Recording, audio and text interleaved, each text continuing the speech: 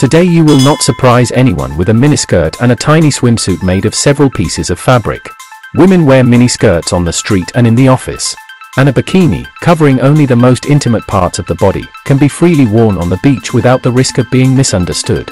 It's hard to imagine, but some 60 years ago, skirts above the knee, not to mention bikinis, were strictly banned. Women wearing such minis could paralyze street traffic, and girls in pervy swimsuits were fined and not allowed on the beaches. The freedom to wear what you like and what would not restrain your movements came along with the sexual revolution and the heyday of the feminist movement in the United States and Europe. Mini and bikini made their way through the wardrobes of the loose women of fashion. And having appeared there once, they remained forever. During their history, these garments survived several rounds of popularity and managed to turn from a symbol of women's freedom into an instrument of sexual exploitation. They stepped far beyond dressing rooms and played an important role in social life, politics, and even the economies of many countries.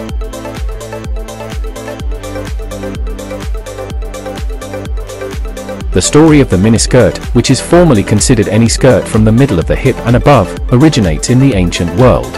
Of course, in most cultures of antiquity and the Middle Ages, it was not an item of everyday clothing. Such a skirt was worn exclusively by dancers or circuses.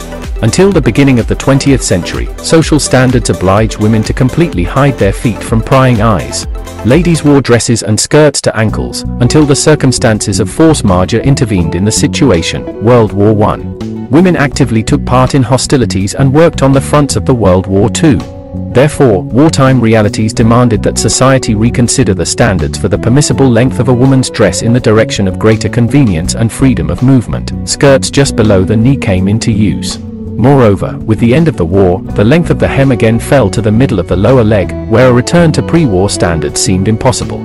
When the Second World War erupted, the hem of the skirts again jumped to the knees, which was associated not only with convenience, but also with the prosaic need to save fabric. The heavy wartime standard prescribed spending a severely limited amount of material on a female uniform. In the post-war years, female fashion was nostalgic in nature and was emphasized as feminine. Men who returned from war were met by brides and wives in skirts of modest length to the middle of the lower leg. At this time, you could only see women in a skirt above the knee on the movie screen, in science fiction films like Forbidden Planet, 1956, where actress Anne Francis could be seen in an extra short skirt. Such freedom could be forgiven if it was within the invented story about someone else's planet. Leave those fantasts visioners alone. However, all other mortals living on Earth could not even imagine a woman going out in such a way. Nevertheless, in the heads of progressive designers and daring youth, this idea has already taken root. In 1955, English designer Mary Quant, along with her future husband, opened a bizarre fashion boutique in the Chelsea area of London. It is Mary Quant who is considered the founder of the modern miniskirt, and swinging London was her historical homeland. Quant was the first among the fashion designers to add dresses with a short pleated skirt, mini cardigan dresses and other models with skirts above the knee to its collections. And they were called according to the length: Lolita, Schoolgirl, Good Girl. These models get fantastic demand among customers, and the Quant store becomes so successful that in 1963, an article about it is published in Vogue, the cult fashion magazine. Of course, the idea of raising skirts above the knee did not come from nowhere. It's been in the air of London in the late 1950s, even before the Quant models. As the designer herself said many years later, "It was not me who invented the miniskirt, it was invented by girls on the streets of the city." It was the daring street fashion that inspired the fashion designer to create models that young people could afford to wear. The mood in English society of that time was sharply different from the post-war. The horrors and hunger of World War II replaced the well-being of the late 50s. The economy was actively developing, people had more money and a desire to spend it. Meanwhile, a certain number of young people developed, a young rebellious generation of baby boomers. They had enough ambition, courage and money. And moreover, they preached a new morality, which, according to them, was sharply different from the hypocrite attitudes of the past. The flywheel of the sexual revolution and feminism unfolded. In this way, the appearance of a miniskirt, a symbol of freedom and sexual liberation, was not just a coincidence, but rather a logical consequence of the social shifts taking place in the world.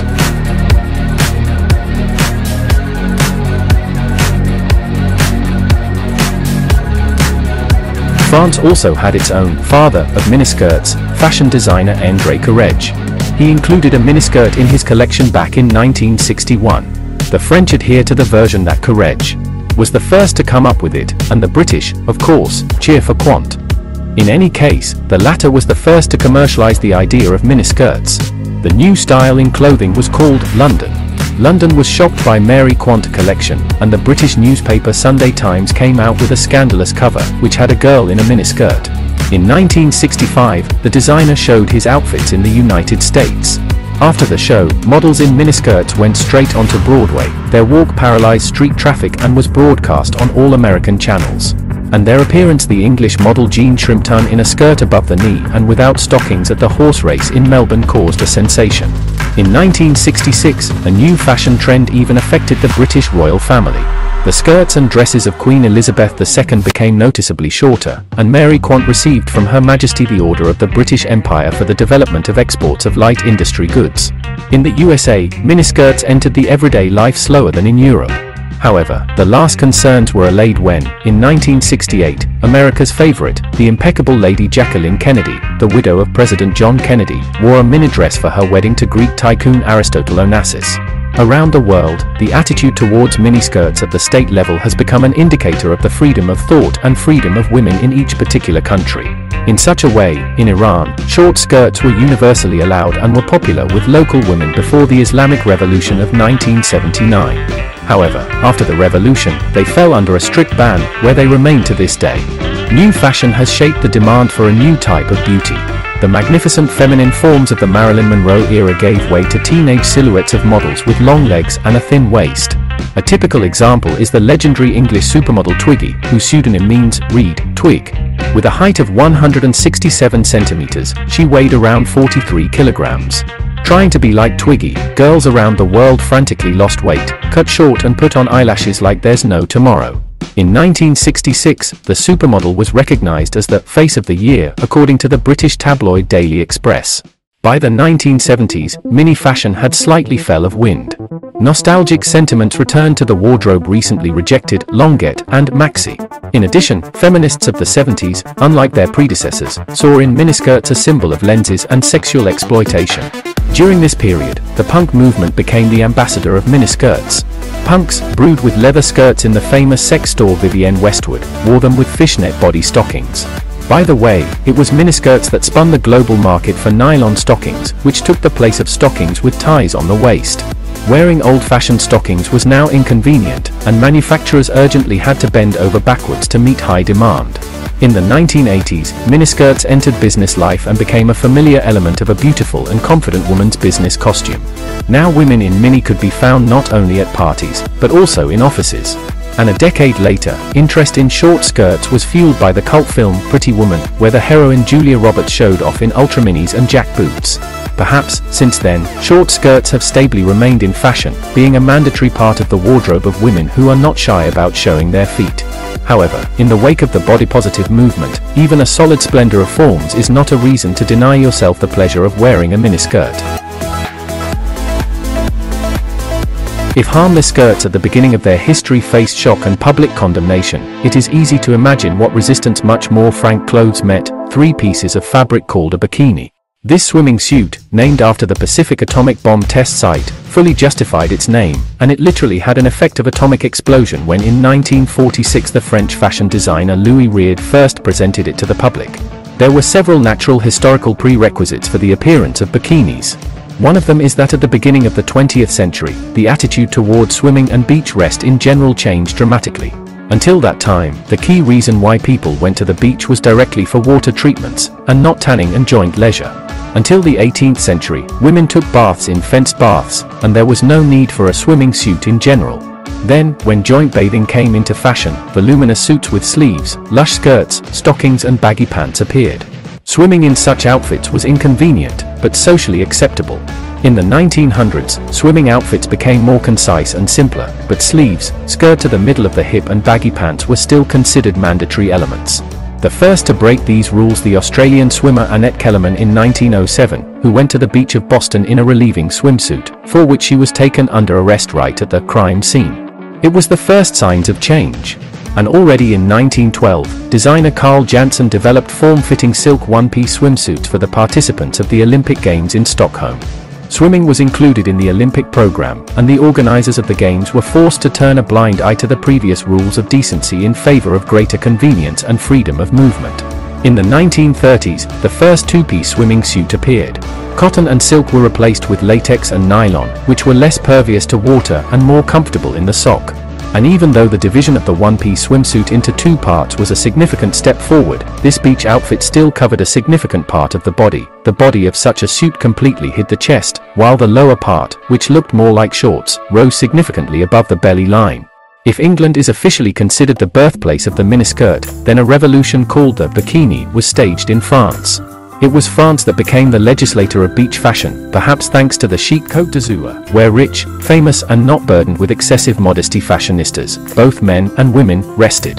In May 1946, the owner of a beach clothing store located in Cannes, Jacques Aime, developed a two-piece swimming suit for the new season called Atom.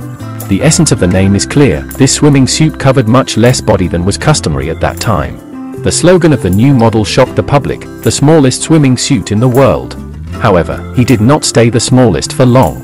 Already in July of the same year, another French designer, Louis Reard, brought an even more radical outfit to the public. Reard was inspired by the phenomenon he noticed on the beaches of the Côte d'Azur. The girls would tuck in their swimming suits for the best tan.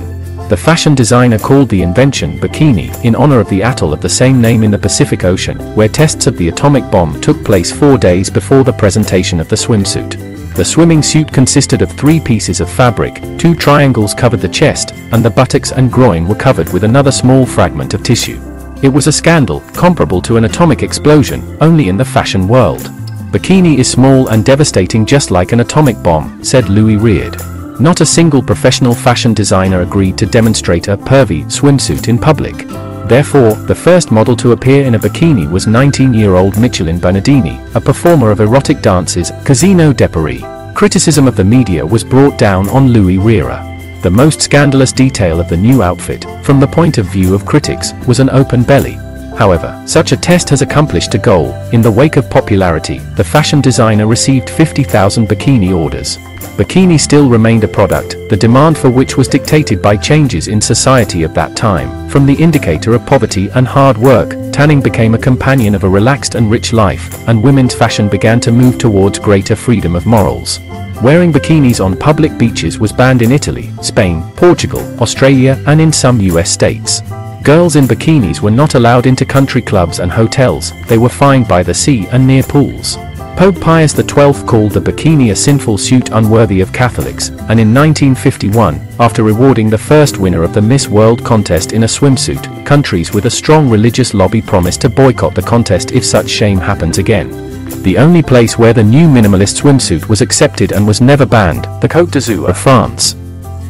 In 1952, the film Manina, A Girl in a Bikini, was released, which documented a new word in the minds of the world community.